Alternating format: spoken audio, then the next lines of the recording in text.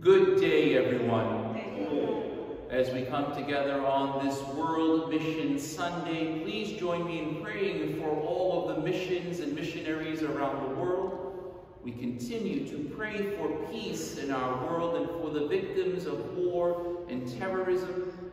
And we also remember in our prayers this morning, Anthony Montanino. And so let us join our hearts and minds as we sing together, "Come, Follow Me."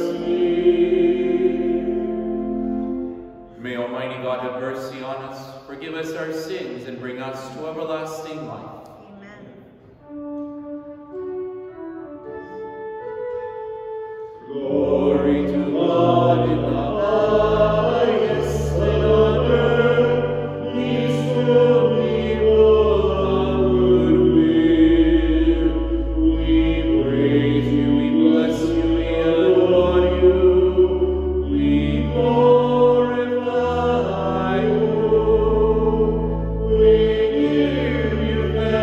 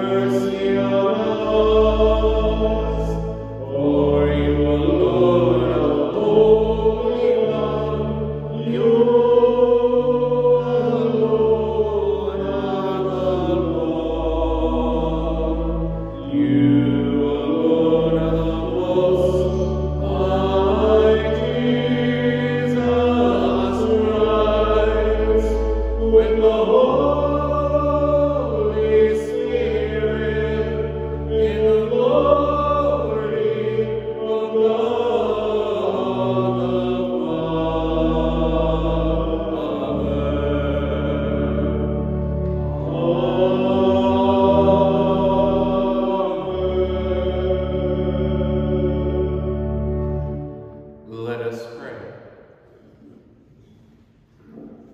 O God, who have revealed that peacemakers are to be called your children, grant, we pray, that we may work without ceasing to establish that justice which alone ensures true and lasting peace. Through our Lord Jesus Christ, your Son, who lives and reigns with you in the unity of the Holy Spirit, God forever and ever. Amen.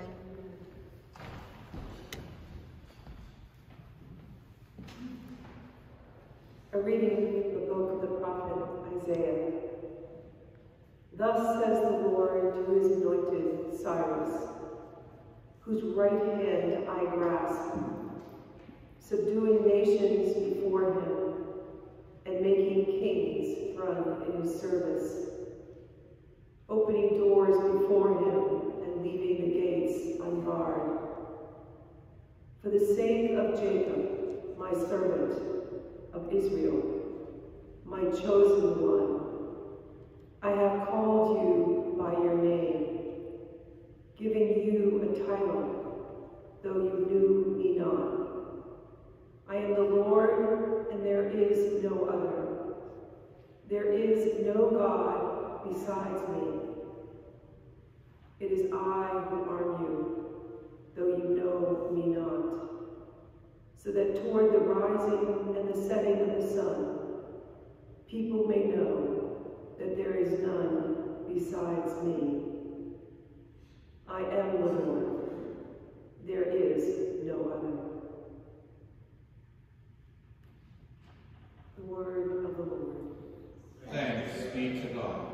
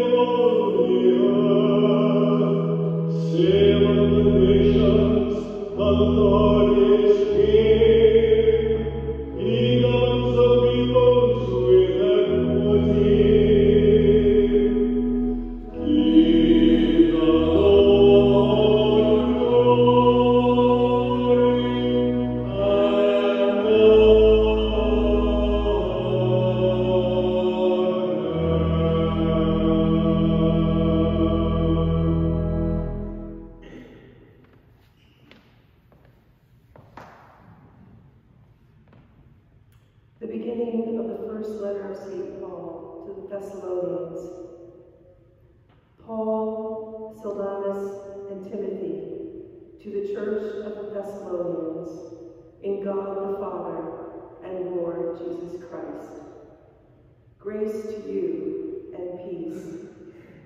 We give thanks to God always for all of you, remembering you in our prayers, unceasingly calling to mind your work of faith and labor of love, and endurance and hope of our Lord Jesus Christ, before our God and Father, knowing, brothers and sisters, loved by God, how you were chosen. For our gospel did not come to you in word alone, but also in power and in the Holy Spirit, and with much conviction. The word of the Lord. Thanks be to God.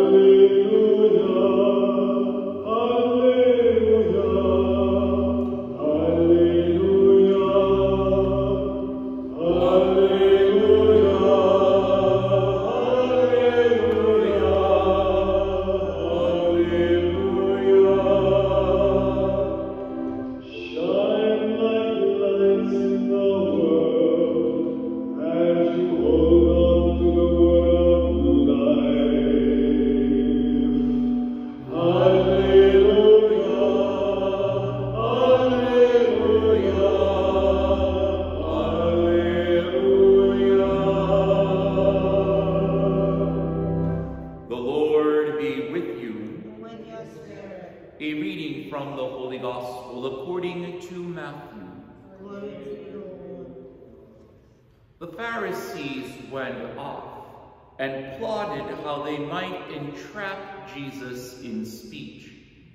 They sent their disciples to him with the Herodians, saying, "Teacher, we know that you are a truthful man, and that you teach the way of God in accordance with the truth. And you are not concerned with anyone's opinion, for you do not regard a person's status. Tell us then, what is your opinion? Is it lawful to pay the census tax to Caesar or not?" Knowing their malice, Jesus said, "Why are you testing me, you hypocrites? Show me the coin that pays the census tax." Then they handed him the Roman coin. Jesus said to them, "Whose image is this and whose inscription?" They replied, "Caesar's." At that, Jesus said to them, "Then repay to Caesar what belongs to Caesar, and to God what belongs to God." The Gospel of the Lord. Praise to you, Lord Jesus Christ.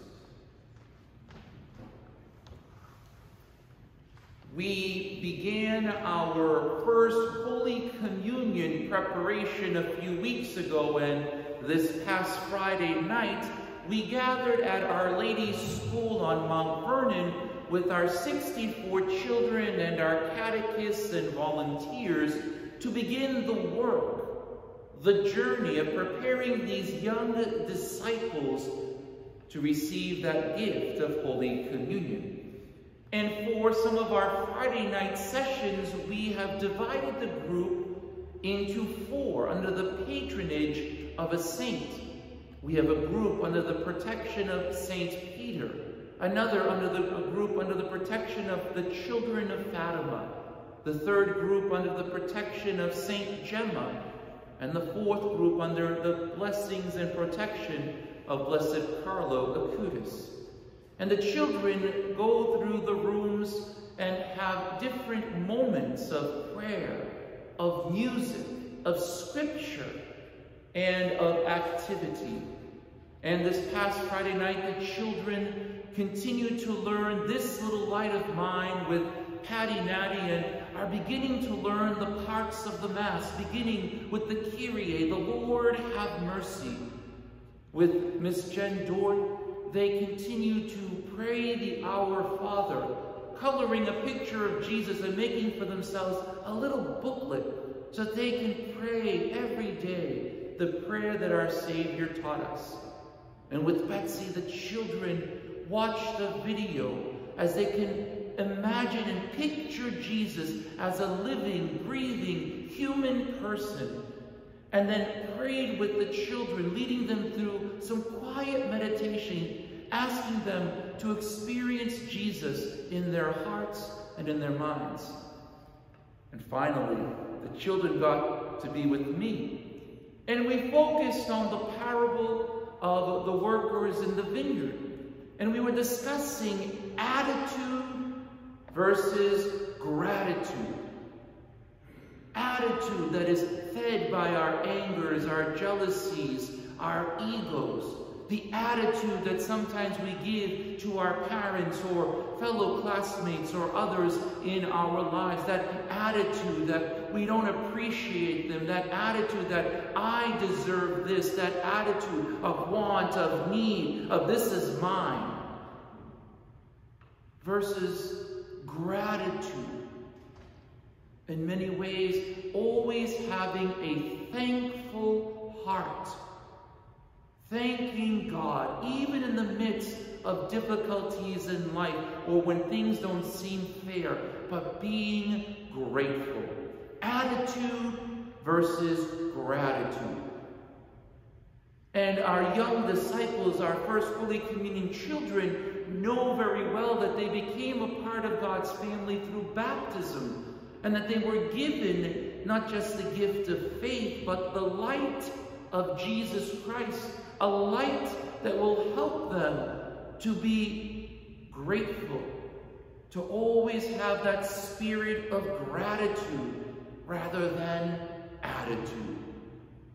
And in the scriptures today, we have both attitude and gratitude. Did you listen to the gospel? Once again, some of our religious leaders, some of the Pharisees and others in the life of Jesus were giving him attitude. They were trying to trick him. They were trying to trap him. They're trying to make him look bad. And ultimately, we know that all of this malice, all of this attitude would lead to Jesus being betrayed and arrested and dying on the cross, all from an attitude, a hardness of heart, a failure to embrace the word of life, the words of Jesus, the invitation to follow him. Some of these religious leaders gave attitude. But St. Paul, in the opening of his letter to the Thessalonians, simply says, we give thanks to God for you, brothers and sisters. Paul, beginning that letter, always beginning his ministry with that gratitude. That gratitude that the Lord had changed his heart. The gratitude that some and many had come to embrace the good news of Jesus Christ. But Paul shows us how in all circumstances to give thanks to God.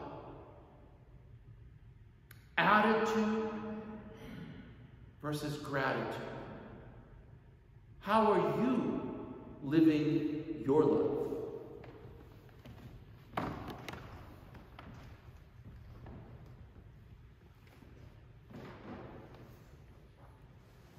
I believe in one God, the Father Almighty, maker of heaven and earth, of all things visible and invisible. I believe in one Lord Jesus Christ, the only begotten Son of God, born of the Father before all ages, God from God, light from light, true God from true God, begotten, not made, consubstantial with the Father. Through him all things were made. For us men and for our salvation he came down from heaven, and by the Holy Spirit was incarnate of the Virgin Mary and became man. For our sake he was crucified under Pontius Pilate. He suffered death and was buried, and rose again on the third day in accordance with the Scriptures. He ascended into heaven, and he is seated at the right hand of the Father. He will come again in glory to judge the living and the dead, and his kingdom will have no end. I believe in the Holy Spirit, the Lord and the giver of life, who proceeds from the Father and the Son, who with the Father and the Son is adored and glorified, who has spoken through the prophets. I believe in one holy, Catholic and Apostolic Church. I confess one baptism for the forgiveness of sins, and I look forward to the resurrection of the dead and the life of the world to come. Amen. As we gather on this World Mission Sunday, we bring our prayers to our Heavenly Father with humility and confidence in his goodness and generosity. We pray for our church. May it be renewed in its mission to reveal the Word of God to all his peoples. We pray to the Lord. Lord, hear our prayer. We pray for the peoples of Israel and Gaza, for those grieving the sudden loss of loved ones, for hostages and captives, and for a miraculous de-escalation of this conflict, that love and reason overcome rage and revenge. We pray to the Lord. Lord, hear our prayer. We pray for all those gathered at the Synod in Rome. May they be inspired by the Holy Spirit in their deliberations and find the path to renew our church in its Christ-given mission. We pray to the Lord. Lord, hear our prayer. We pray that we recognize that we too are missionaries and are called to share his message with friends, family, and neighbors through our words and actions. We pray to the Lord. Lord, hear our prayer. We pray for our deceased family members, friends, and benefactors, especially Anthony Montanino, that they may experience the radiance of God's light. We pray to the Lord. Lord, hear our prayer. And we pray for the Catholic community of Gloucester and Rockport. May the Holy Spirit inspire us to live the gospel, share God's love, and rebuild his church. We pray to the Lord. Lord, hear our prayer.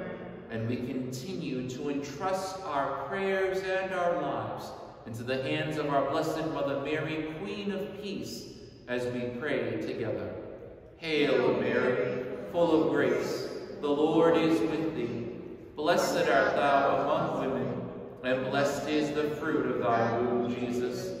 Holy Mary, Mother of God, pray for us sinners, now and at the hour of our death. Amen.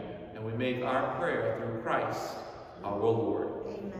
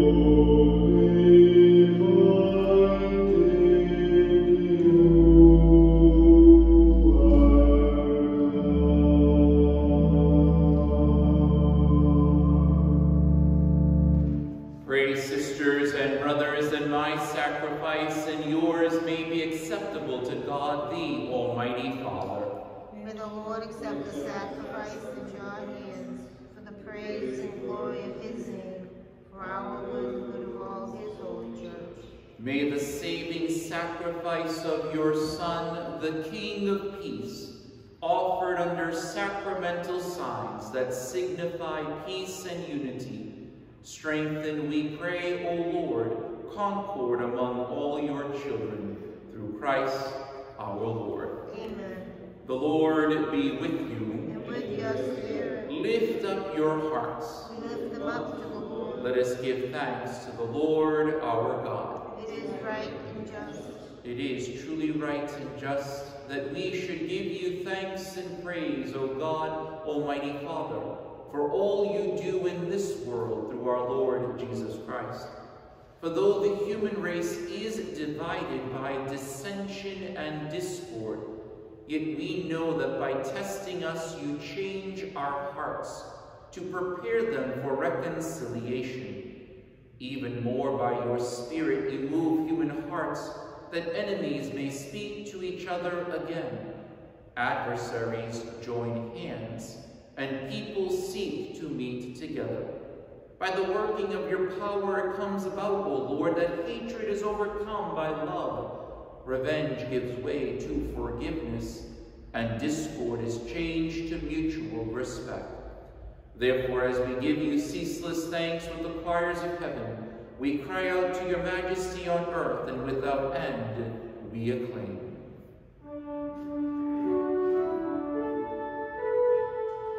Holy, holy, holy, Lord God of hosts, heaven and earth are full of your glory.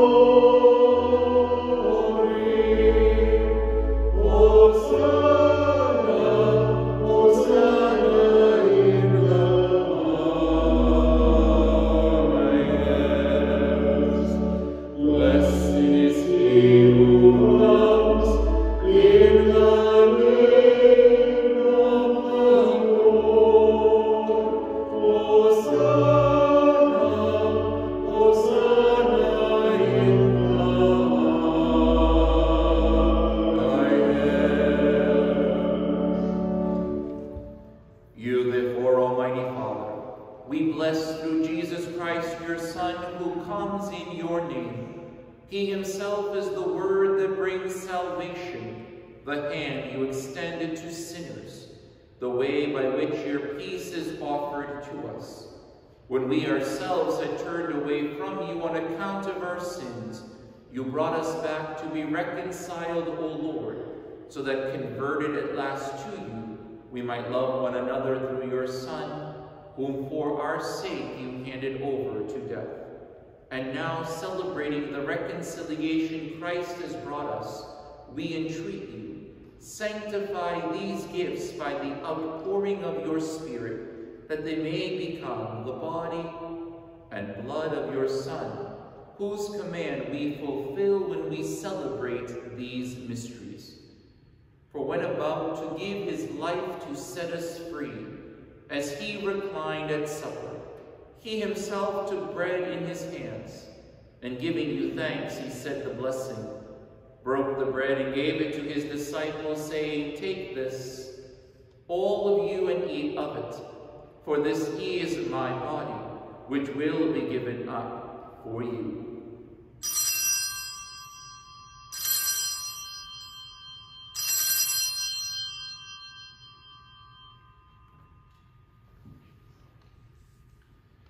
In a similar way, on that same evening, he took the chalice of blessing in his hands, confessing your mercy, and gave the chalice to his disciples, saying, "Take this, all of you, and drink from it, for this is the chalice of my blood, the blood of the new and eternal covenant, which will be poured out for you and for many, for the forgiveness of sins. Do this in memory of me."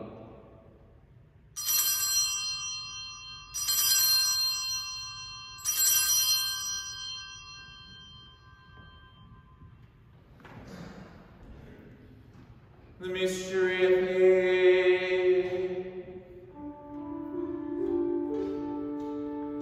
When we eat this bread and drink this blood, we proclaim your death, O Lord, until you come again. Celebrating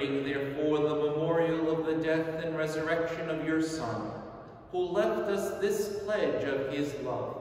We offer you what you have bestowed on us, the sacrifice of perfect reconciliation. Holy Father, we humbly beseech you to accept us also together with your Son, and in this saving banquet graciously to endow us with his very Spirit, who takes away everything that estranges us from one another. May he make your church a sign of unity and an instrument of your peace among all people, and may he keep us in communion with Francis, our Pope, and Sean, our Bishop, with all bishops and your entire people. Just as you have gathered us now at the table of your Son, so also bring us together with the glorious Virgin Mary, Mother of God, and Our Lady of Good Voyage, with blessed Joseph, her spouse, with your blessed apostles, with Saint Peter, Saint Anne and Saint Joachim, Saint Francis and Saint Clare, Saint Anthony and all the saints, with our brothers and sisters, and those of every race and tongue who have died in your friendship. Bring us to share with them the unending banquet of unity in a new heaven and a new earth, where the fullness of your peace will shine forth in Christ Jesus our Lord. Through him and with him and in him, O God Almighty Father, in the unity of the Holy Spirit, all glory and honor is yours forever and ever.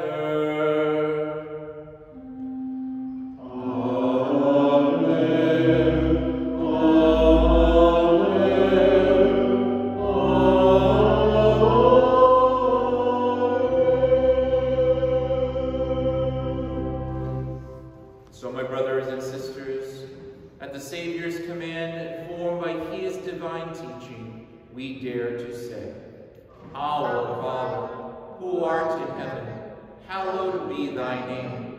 Thy kingdom come, thy will be done, on earth as it is in heaven. Give us this day our daily bread, and forgive us our trespasses, as we forgive those who trespass against us. And lead us not into temptation, but deliver us from evil. Deliver us, Lord, we pray, from every evil.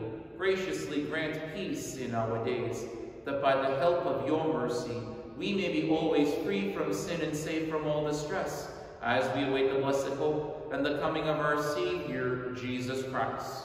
For the kingdom, the power, and the glory are yours, now and forever.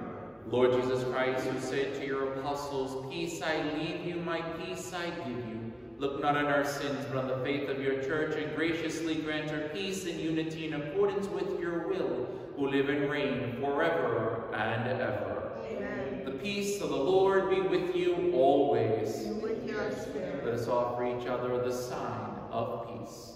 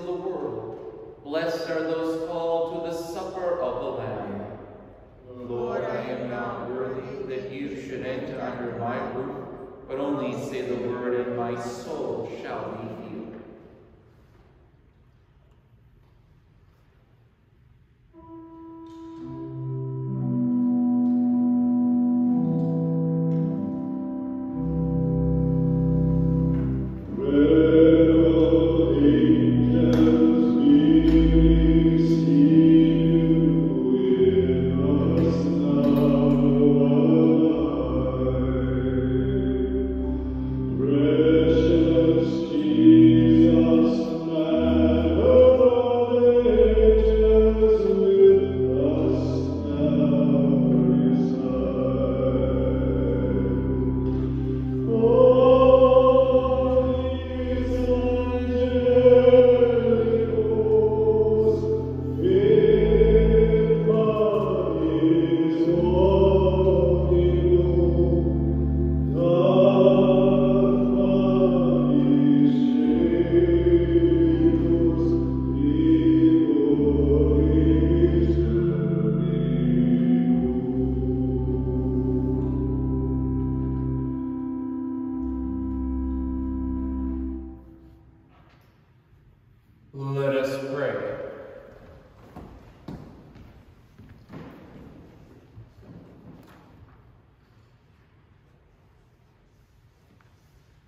Bestow on us, we pray, O Lord, the spirit of charity, so that sustained by the body and blood of your only begotten Son, we may be effective in nurturing among all the peace that he has left us, who lives and reigns forever and ever. Amen. The Lord be with you.